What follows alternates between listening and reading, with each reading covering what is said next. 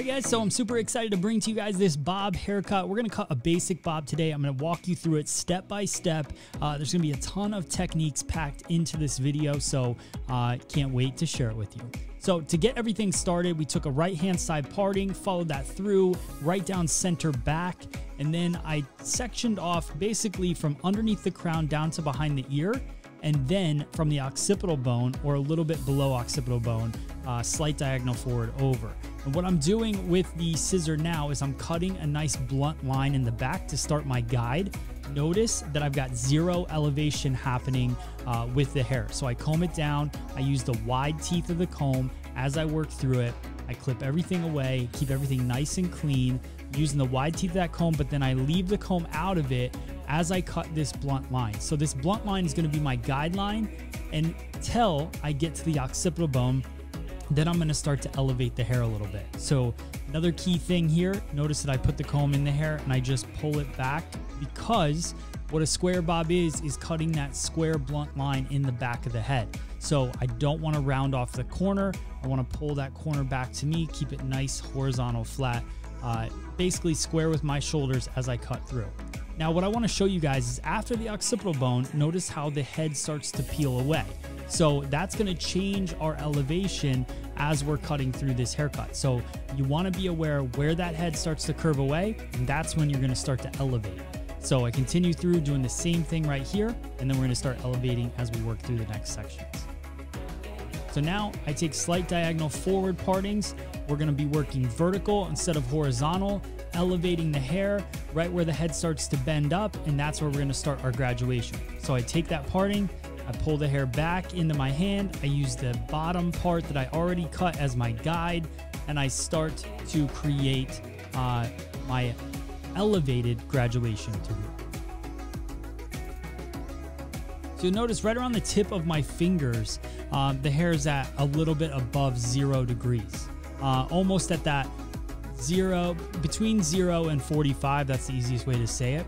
So as I'm lifting it up, I want to be aware that that top part of my finger, I don't want it to be too heavy. So keep that elevation between that 0 and 45 degrees so that you get a nice balanced graduation through it. Now here's something that a lot of us are going to want to do is follow where they see that guide pulling away underneath. I want to continue that line and not even worry about the bottom part in the inside of my finger. I want to let that fall down. So I'm going to show you guys as I cut it here and I let it go, it's going to disconnect. That disconnection is a great thing because that pushed weight behind the ear, and then I can go through and just cut that weight off instead of following that line and then having a hole, which is where we never want to go when we're cutting these haircuts. So you can see I check, I do a little cross-checking, make sure I got a nice horizontal line still, because even though we switch to our fingers, we work traveling guide all the way across, staying in that box, cutting that square shape. So now we're going to do the same thing on the opposite side. One thing I want you guys to notice here is how I backhand cut across the back to push the hair as I cut it from the center out. So I did the same thing on the opposite side, so I want to mimic it and do the same thing on the right side.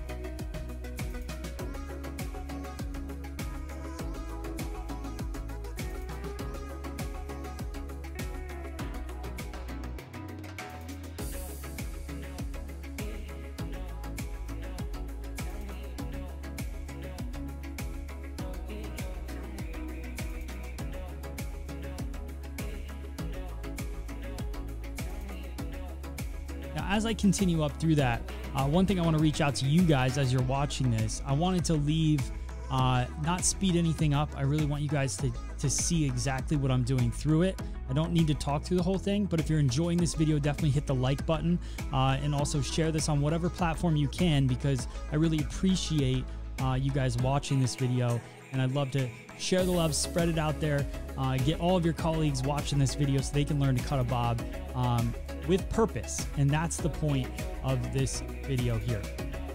So still one length, no tension. That helps with any cowlicks that happen in the back. A lot of questions that I get are, how do I cut a bob if they have cowlicks? Well, you just don't pull tension on it. You let the hair do what it wants to do naturally, and then that's how you cut it, because that's how it's going to fall when you're not with them anyways. So a golden rule to cutting a bob is your thumb is always pointing in the direction you're going. So now that we're moving to the right, my hand is now pointed down, and that allows my comb to then take the new hair, pull it to the guideline, and then cut it at the guide. So remember, we're traveling across the back of the head, but think of it as a horizontal line. Even though you're holding it vertical, you want that horizontal line to be flat and straight across the back. If you were standing looking at the head, you want it to be balanced with your shoulders. So just work your way through that back section, over directing everything back. When you get to behind the ear, pull it straight back, not over, but straight back, and pretend like you're in a box, and that'll get you that square line in the back.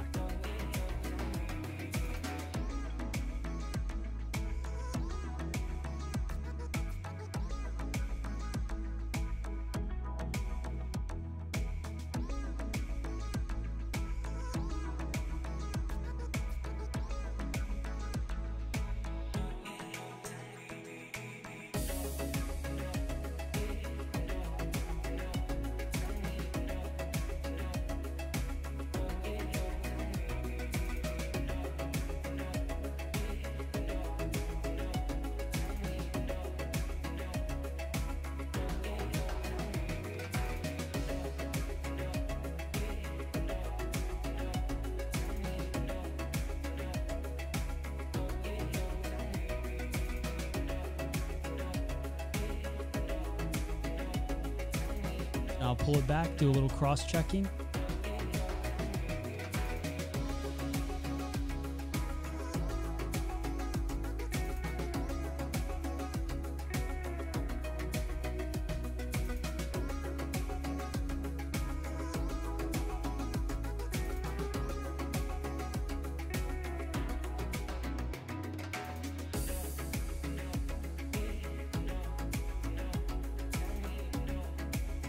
So what I'm doing now is I'm really working through the back of the head, and I'm working until there's no longer hair that's going to fall to the back of the head, if that makes sense. So what I'm trying to do is just cut everything in that square back fashion, bringing everything back. And then as soon as the hair is only going to fall on the side, then I'll move to the side and I'll start cutting the side.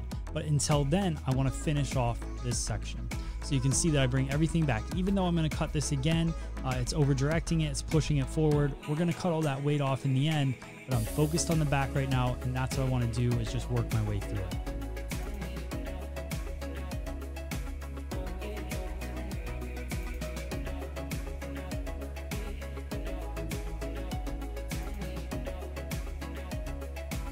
So now I finished the back sections. So now I'm going to start focusing on the side. So I take a horizontal section across, comb everything up and away nice and clean, clip it away, and then I'm going to cut my blunt line starting on the bottom with no tension, just like we did in the back.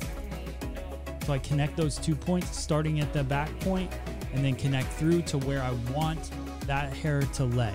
So what I'm doing is mimicking the jawline as I cut through it.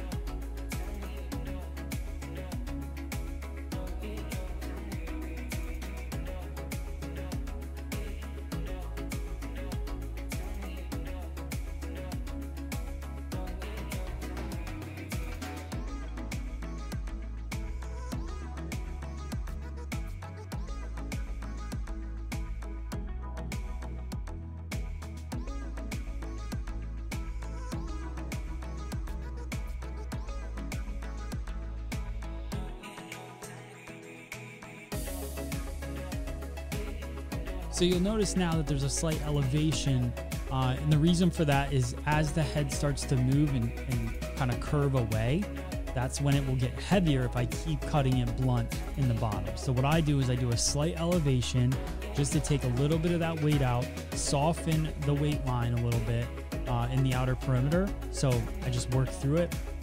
Again, I'm not trying to elevate too high. I'm not trying to layer the bob. I just want to do a slight elevation throughout the top.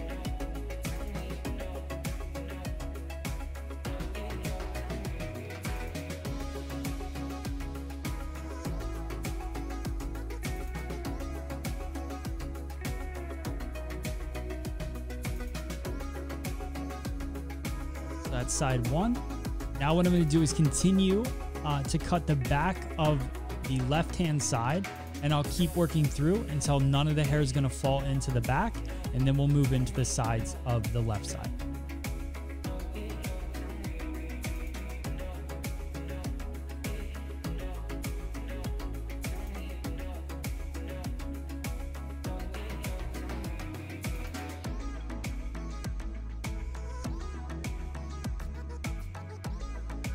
So I want to share with you guys, a lot of you guys ask about my comb. This is the limited edition Pride comb from YS Park. It's a 339 comb. Whether it's the Pride colors or not, 339 comb is my favorite comb that I have, and I use it a lot.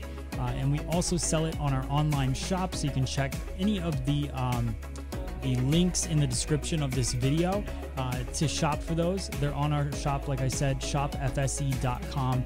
You can pick it up on there for a limited time on this specific comb. But if you're looking for a new comb, something that fits perfect for precision cutting, the YS Park 339 is one of my favorites. And then I'm also using Mizutani scissors.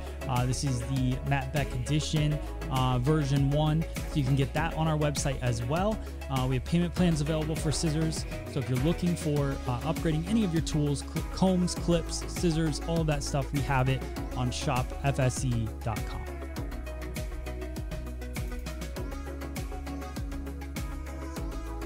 So the overhead view really shows kind of how I'm over directing everything back, but keeping it nice and square in the back. So watch my finger angle shift so it stays flat, stays parallel to the back of the head, and works through it.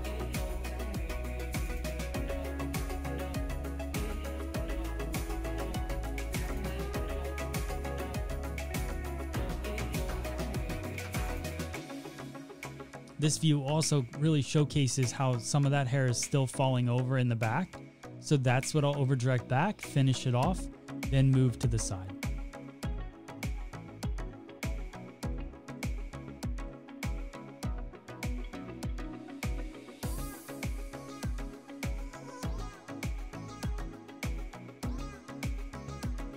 Now we're going to do the same thing on the left side that we did on the right. So we take a horizontal line across, I'll clip the rest away, and then I'll work my guideline from the back graduation that we started, and I'm just going to follow the jawline and cut a blunt line across, no elevation, no tension, just working my way through.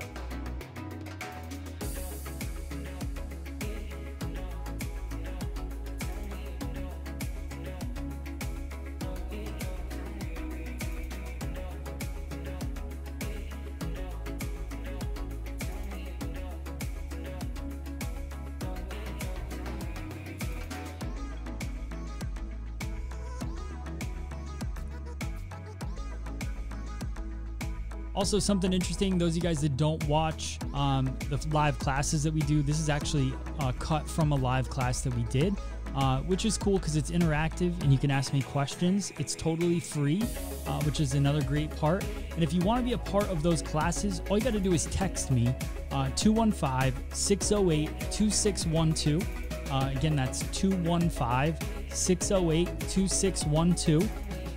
Just text me, say hi, or say I want to know about the classes. You can say whatever you want, and then I'll text you back, and it'll get you a little bit more information, and then I can text you whenever I go live, so that you can be a part of those classes as well. You can join the ones that you can, but it's just as easy as clicking a link, coming over, joining us on YouTube.